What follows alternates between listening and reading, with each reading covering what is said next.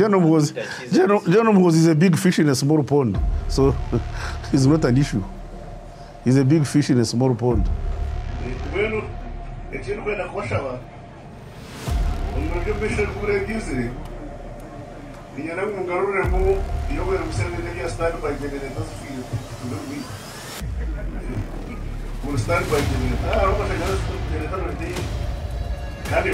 That's why for us who are rational, understanding and grounded in the NRM, I've said we still want General Museveni in charge.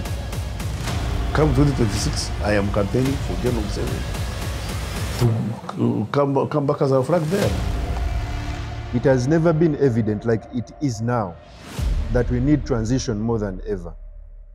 You know, like 5 years back, 10 years back, transition was only talked about within the opposition.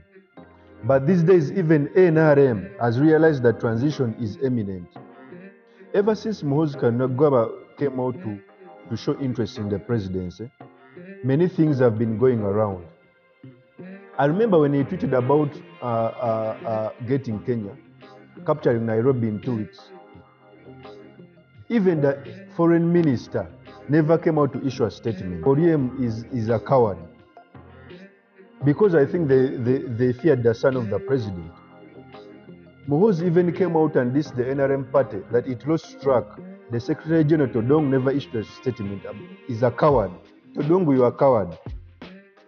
The leader for Eastern Region for NRM, Mukula, never came out to issue a statement. He's a coward. The leader for Western, who's now sick, that fat man, is a coward, Bariomuns. Yet if it was an opposition member who came out with such issues, they would be on radios, on TV, talking about how NRM is good. But when the son of the president came out, they never came out. Why am I saying this? When Muhoozi tried to disrespect Otafiire through his tweet, because Muhoozi has been trying to take on the old guard. But when he took on Otafiire fought back.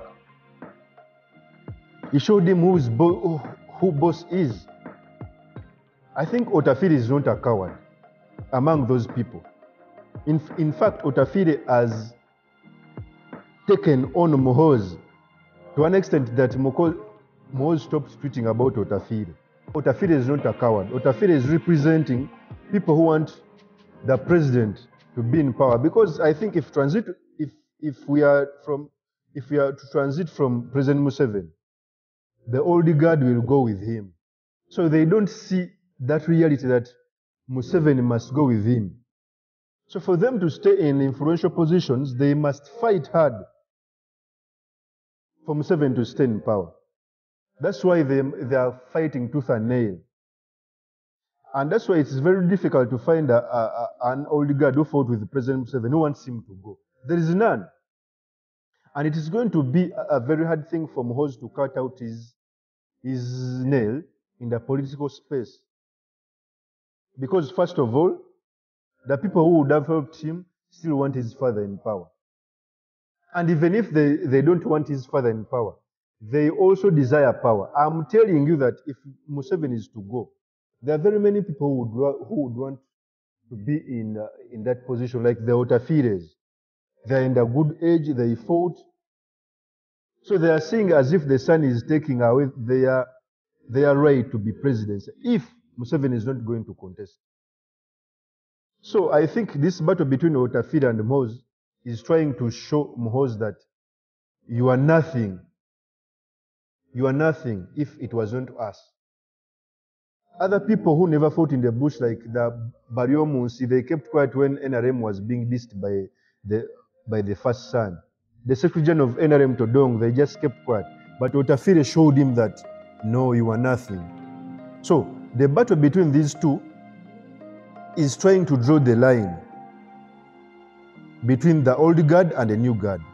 But even within the NRM party, there's people who want transition. Even the Speaker of Parliament once talked about the old guard disrespecting the young generation. Questions of 1986, when some people came from the bush, might be the questions of today. But the answers are totally different. answers are not those ones where you have to remind us that you came from the bush, you had guns. No, the narrative is totally different. I told one of them, I said, if you had your disagreements, I was born on 10th November 1980. I wasn't part of your disagreement. That transition issue is more evident now, like it has never been before. And it will depend on how we handle it. Sad will be that day if Museveni will die and we fail to transit in a peaceful manner. So that is my word. Thank you for listening to me.